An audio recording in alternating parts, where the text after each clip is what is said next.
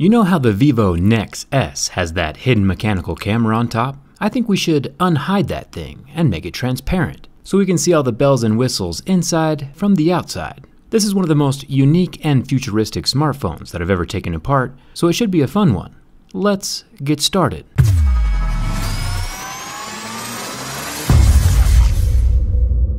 The psychedelic coloring on the back panel is pretty stunning. All the different colors reflecting at different points on the black back. I almost feel guilty about my plans to dissect and modify the internals.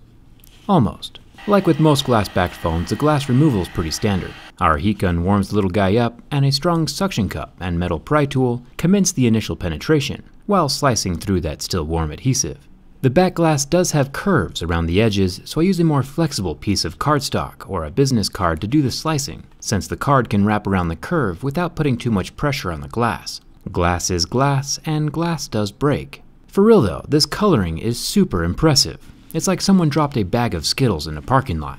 I can almost taste the rainbow just by looking at it. I'll keep warming up the adhesive before it cools down and gets hard. Gotta keep it right around that perfect temperature where your fingers feel like they're melting off. Lucky for us, the adhesive is just around the edge of the phone, so once all the cutting is done, the whole glass back panel lifts up and away from the phone in one piece, with nothing attached to the underside that we have to worry about. The trick now though is that the mechanical camera operation that we want to show off is still hidden under this metal plate. The phone still turns on and the camera functions, so it's all still good. Let's work on removing the color first. We encounter a few different types of materials covering the underside of glass phones. It could be a thin layer of paint like LG, or goopy laminate that doesn't want to come off like HTC uses. Or the third option is a thin layer of laminate that's easily peeled off in one giant piece. And lucky for us, that's what Vivo is using on this NEX S. A little heat here and there helps out, and the adhesive comes off, leaving the glass clean and clear with no residue. The camera lens comes off as its own little metal unit. I'll install that again later after I get the color out from underneath it. And it's clear. Looking closely, the NEX logo in the middle and the Vivo logo down at the bottom are still intact, which is fine with me. And now our bezel-less smartphone has its own clear back glass panel to show off all the high-tech goodness inside. The only thing that would make it better right now is if we could see the mechanical components of the front-facing camera while they are operating. I think it's possible. There are 12 screws holding down the metal plate over the motherboard. Pulling that off gives us our first look at the camera raising mechanism. It looks like a lead screw stepper motor is doing all the work.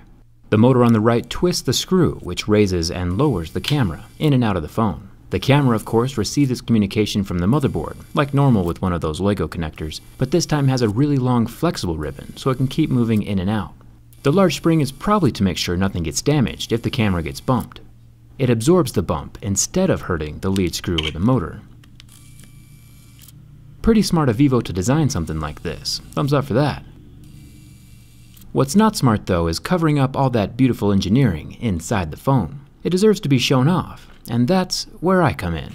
I want to keep the back metal mostly intact because it might contain little antennas, and I also like how it's aesthetically silver to match the rest of the phone. The part over the camera and motor isn't as important as the rest of it though. A little snippety snip from my scissors will take care of that. I'll leave as many screw holes as possible so it's still secure.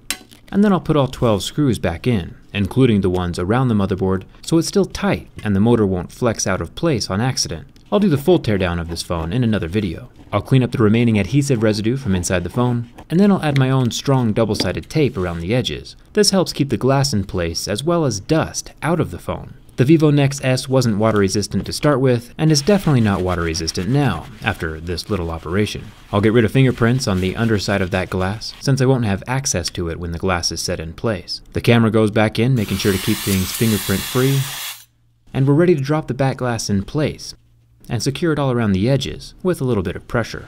The phone does turn on, and now everything inside the phone is exposed to the outside viewers while being fully protected with glass. Yeah, that psychedelic layer was pretty cool, but the pure modern, industrial, mechanical look of this phone is pretty awesome. The bright, shiny, metallic silver battery is perfect for this build, and we can clearly see the camera flexing in and out of the phone continuously. This might be my favorite clear phone yet. Feel free to share this video with other technology-loving individuals. With enough voices, we just might get manufacturers making clear phones before I get my hands on them. Hit that subscribe button if you haven't already, and come hang out with me on Twitter and Instagram. Thanks a ton for watching, and I'll see you around.